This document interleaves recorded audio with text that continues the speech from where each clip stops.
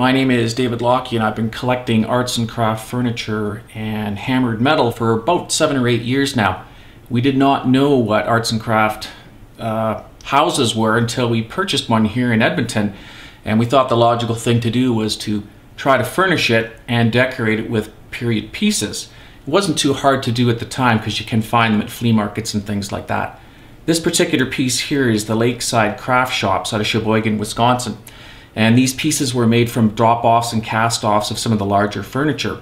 And you can see the style is almost medieval, as were many of the pieces from the arts and craft movement.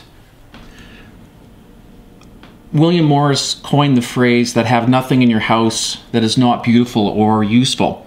And as part of the arts and craft movement, there was a big push to get away from industrialization, and handmade products really came onto their own.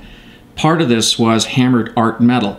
And a lot of that had to do with smoking materials, of course, such as that humidor, and also candlesticks. So there are many objects from 1900 to the 1920s that were made in this way and very fashionable.